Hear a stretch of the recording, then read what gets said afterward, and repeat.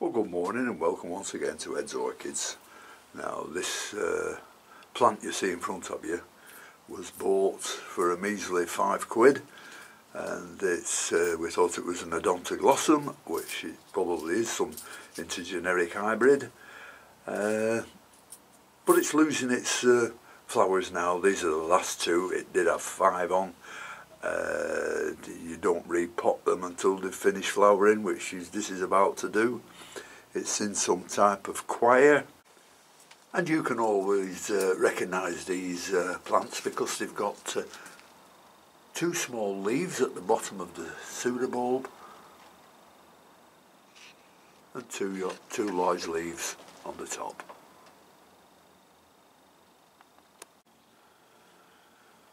This of course is a hybrid, and they'll be much easier to keep than the species. They don't have any particular time of year to bloom, but the usual form is a simple spike with as many as 10 or more blooms on them. The species of these, which are much more difficult to keep, they don't like warm conditions. But hybridising them with warmer species has helped to, well, it creates an intergeneric hybrid which is quite happy in intermediate conditions. They grow quite well, these, indoors on windowsills. The intergeneric odontoglossums, it includes now the Bialara, Colmenara, Odontiada, Vulcastiara, and also Wilsonaria. There are others, but I'm not going into all that. Now, Vulcastiara is often sold in garden centres under the name of Cambrias, and this hybrid was named after Charles, I think it was called Vulcastique, from Belgium. And one of his most famous Vulcastiaras was named Cambria. So that's how it still gets its name.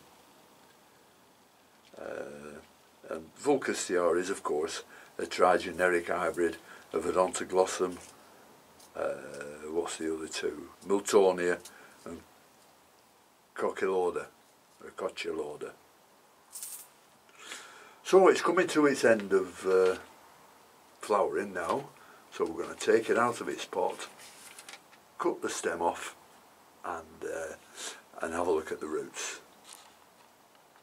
Move the stem, and these clips are quite handy, so we'll keep that one.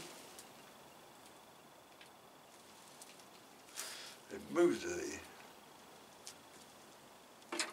spike, and we'll cut this off. Take this onto its shell.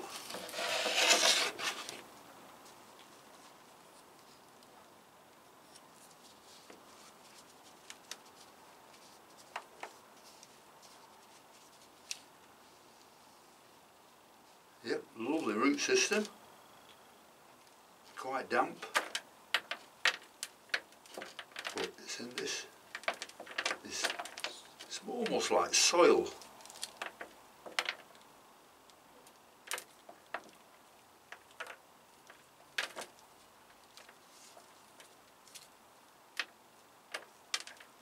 It's strange stuff, but plants all seem to grow well in it.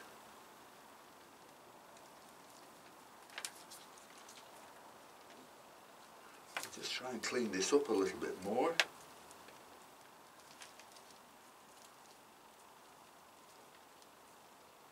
Don't seem to be many bad roots on. No mealybug or anything like that. Some bad roots around here, and would you believe it, it's where the sphagnum is. Always bad roots where they have sphagnum.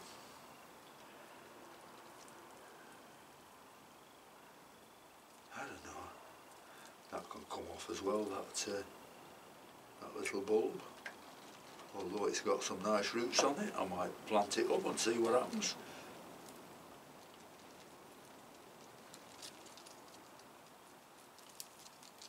take off all the dead stuff. And I haven't made my mind up what I'm going to plant it in yet. Well, I'm going to plant it in small bark or medium bark. But seeing as it's been in this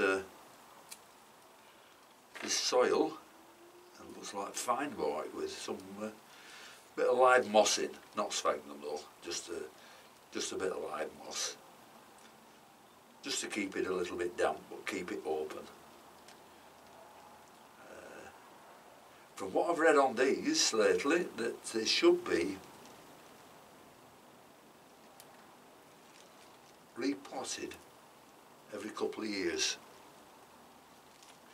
So they've got some nice long roots on there. Well, I don't need all them, so we'll just chop them off to the same length. This is what you do with cattleyas, of course, when you're repotting them. If the roots are too long, just chop them all off. That's it. And then that's ready for repotting. Well, I've decided to plant this up in some fine bark, some perlite, and some medium bark there with a few grow stones in. This should suffice, it should do alright in that. But I'm going to put it in a black pot, and because the roots are growing long and the black pot's a little bit deep, so it should do fine in there. Anyhow, we'll get it potted up and see what it looks like. Here, another sitting down job. I could do with these all day. Anyhow, I'll get all this mixed together.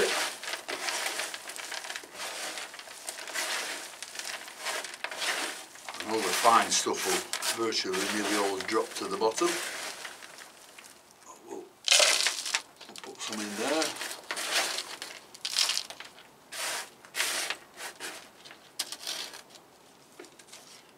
Beautiful, nice big cedar bulb there. It must be 5 or 6 inches long.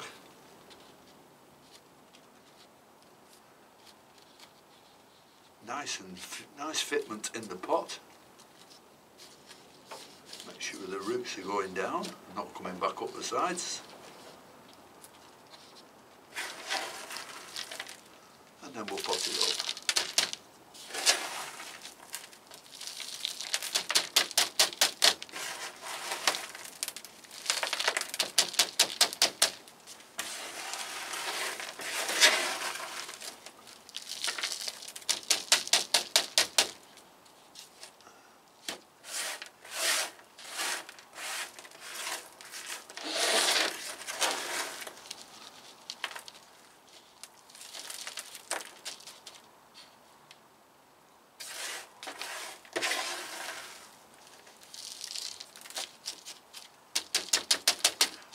Do with some more,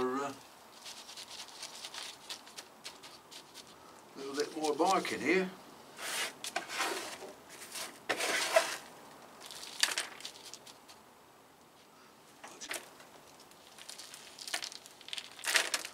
I'll just finish up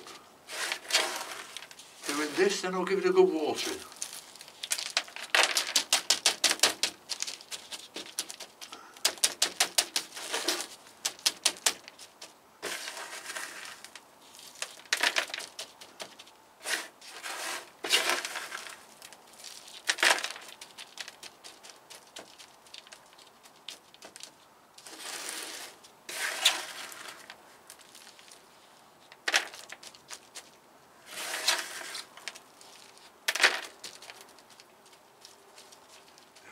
I think that looks fine.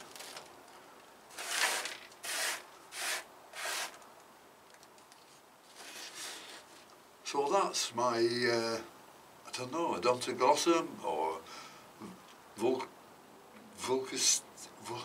Volstichiara or Cambrian or whatever it is.